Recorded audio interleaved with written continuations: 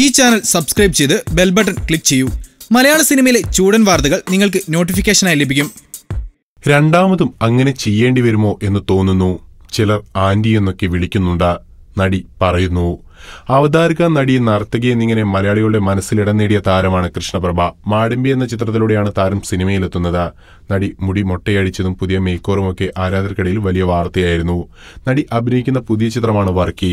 ഇപ്പോൾ ഒരു ചാനലിന് നൽകിയ അഭിമുഖത്തിൽ വിശേഷങ്ങൾ പങ്കുവച്ചിരിക്കുകയാണ് നടി.